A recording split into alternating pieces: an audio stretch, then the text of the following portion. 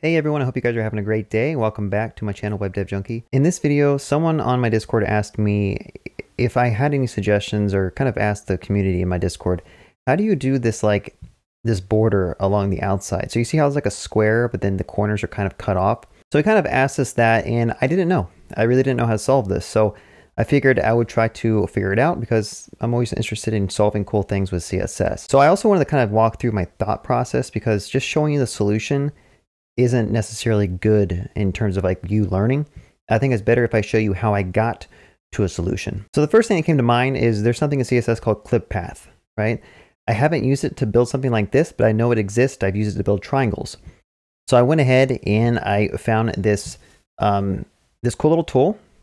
The URL is right here if you want to look at it, but I just typed in like CSS clip path online and this tool came up. And looking through here, they have a bunch of different shapes. So I went ahead and just clicked one that was kind of similar. They have a bevel here. And I figured, okay, maybe I can go here and just delete some of the corners and get this to look like what he wants. So that is basically how you can do it, like this, right? So kind of copied it over a little bit, you know, made it look closer to what he wanted.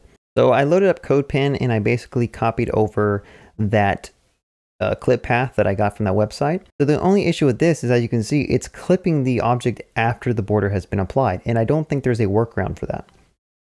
All right, so I kind of had to do some, you know, further investigation. So I went back to Google and I typed in clip path removing border.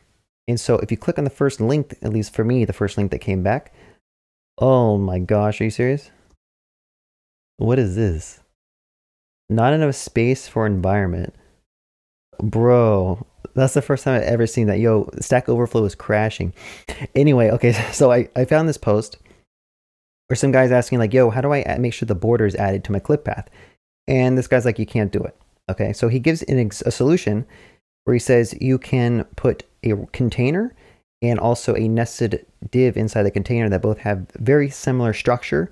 You apply the clip path to both of them and you make the container larger than your nested object, right? You can read through this if you want to, but the gist of it, if I go back to my CodePen, let me undo all that stuff because I just kind of deleted stuff to show you. All right, so here is the gist of it. Let me copy this one so it looks a little bit better. All right, so here is the gist of basically what you do. You can make a container which has the exact same clip path on it, and you want to make this a little bit larger. So the width is 6 pixels more than the internal rec, and the height is 6 pixels more from the internal rec. So it's a larger container, and then inside of it, I nested another DOM element that's a little bit smaller. So you can see here we have a width of 200 and a height of 200. And then we position it over a little bit so it's offsetted by 3 pixels from the left and the top. So basically what you're seeing here, this orange little box is literally just another DOM element overlaid on top of a white DOM element. So it's a white and an orange. And then in his example, what he wanted was that. So if you wanted to just change the background to like transparent, I think you can do that. Actually, no. So if you wanted to, you could change the background to like black. And then that is how you could achieve what he was looking for. So you see that kind of design. Mine's not identical to his, but it's pretty close. And then you could probably just embed an image with some text here to get it to look what he wants. But yeah. That is my solution. And again, the point of this video was not showing you how to do it. I wanted to show you how I figured out how to do it, because I think that's a lot of things that people don't explain. You watch a lot of tutorials, people just show you how to do stuff. They just type the code and you're in there just copying and pasting what they type, and you don't understand how they figured out a solution or how they came to the final product. You really need to see the full flow from start to finish. What was the thought process of how they started with nothing and they got to the solution? And that is the number one issue I have with tutorial videos in general.